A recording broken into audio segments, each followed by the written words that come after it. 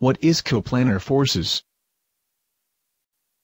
If two or more forces rest on a plane, then they are called coplanar forces. There are many ways in which forces can be manipulated.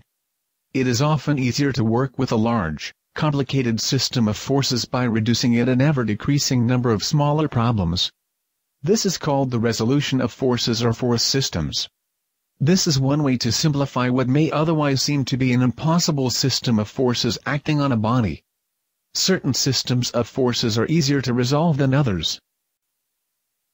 Coplanar force systems have all the forces acting in on one plane. They may be concurrent, parallel, non-concurrent or non-parallel. All of these systems can be resolved by using graphic statics or algebra.